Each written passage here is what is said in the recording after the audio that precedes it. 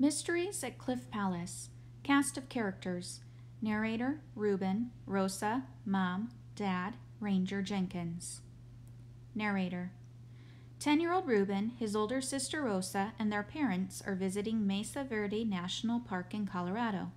They're with a group waiting for a ranger-guided tour of the cliff dwellings. Reuben. Wow, this is going to be great. I'm going to solve one of the great mysteries of ancient North America with the help of my trusty notebook. Mom. Just look how many dwellings are built into the cliff alcove down there. Reuben. All those walls and towers inside the ledge are really cool. Mom. This was all built by the ancestral Puebloan people. Dad. That's right, these dwellings have been here for about 800 years. Reuben. I can't wait to see the Cliff Palace up close. I'm sure I can find some clues to the mystery of why the people all disappeared. Rosa. Right, Reuben. You can't even keep track of your lucky pen, so how can you solve a real mystery? Reuben. Don't remind me, Rosa. I looked all over the car for it. Dad. Hey, Reuben, here comes the ranger. Mom. I bet she knows a lot about the Puebloan mystery. Narrator.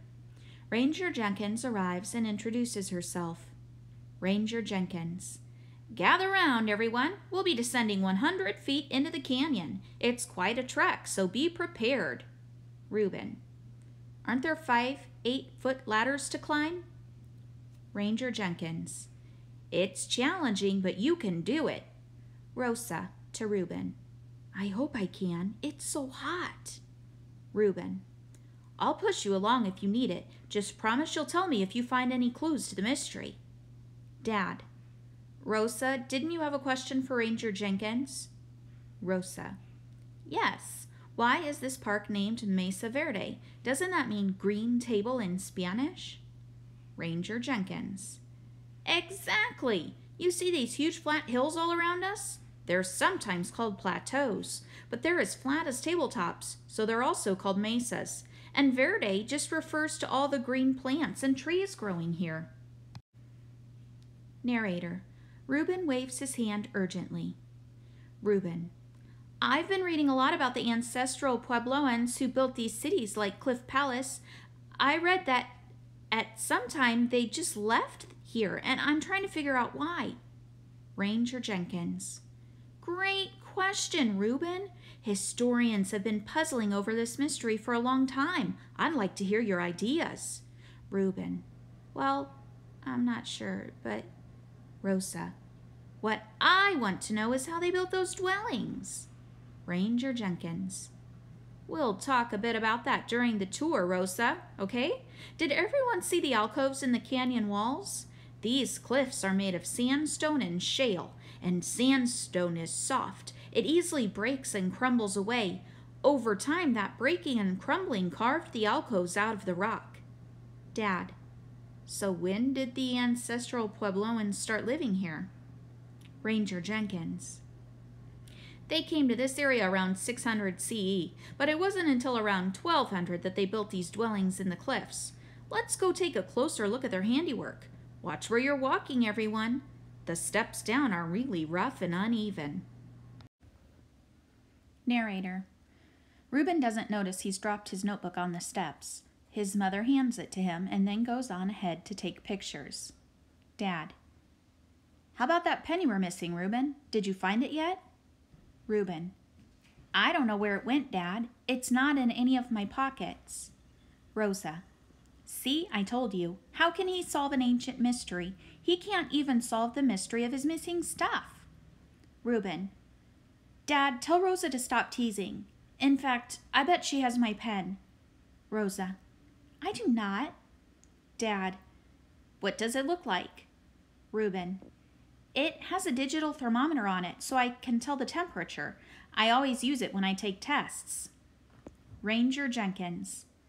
Listen up, everyone. This round pit in front of us is called a kiva. A kiva is a ceremonial room.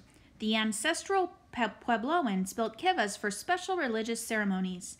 If you look over there, you can see where the people climbed up the cliffs to the top of the Mesa farm. And of course, this is Cliff Palace.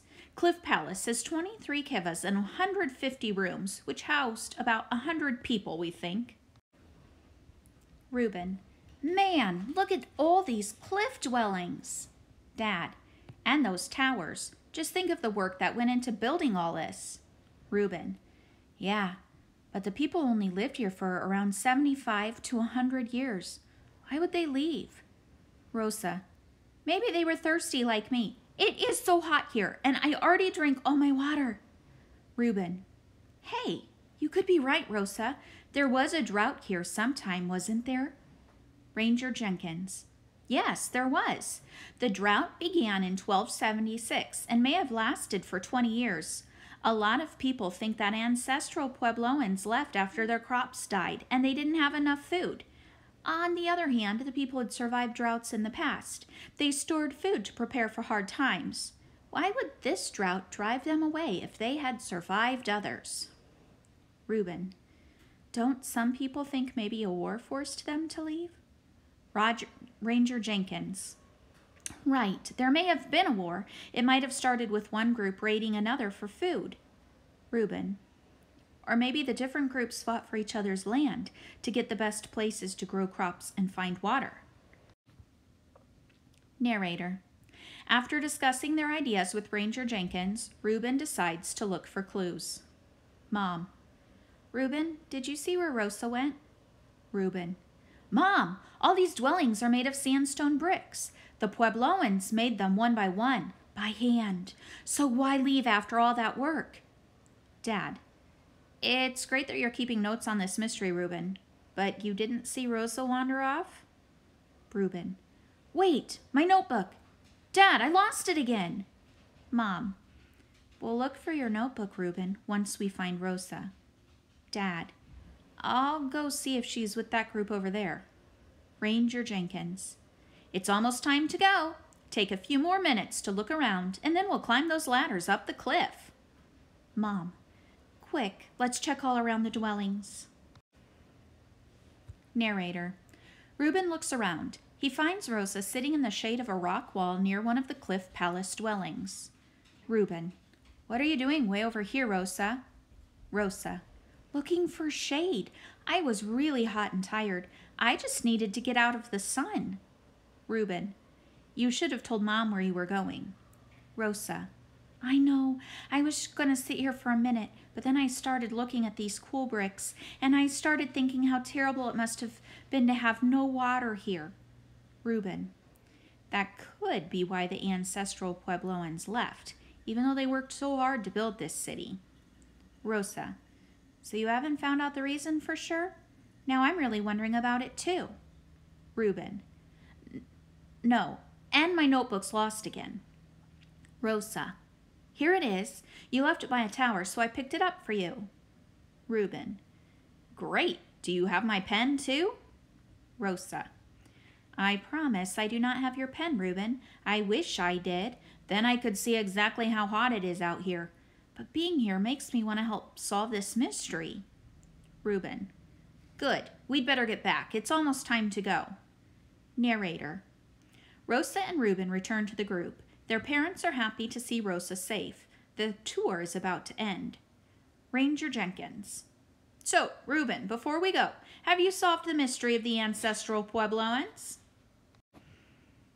Reuben, nope, but at least I have a few theories. Mom, okay, I'm ready to climb this ladder. Reuben, wait, hold on, Mom. What's that sticking out of your back pocket? Rosa, oh my gosh. Reuben, looks like a digital thermometer.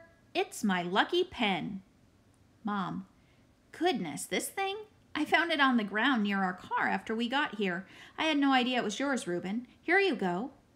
Dad, well, we solved the mysteries of the lost Rosa, the lost notebook, and the lost pen today. Not bad for one day's work. Reuben, yeah, and now that I have my lucky pen back, I might solve the ancestral Puebloans mystery in a few years. Ranger Jenkins, with some good research, you just might. Now everybody, up we go.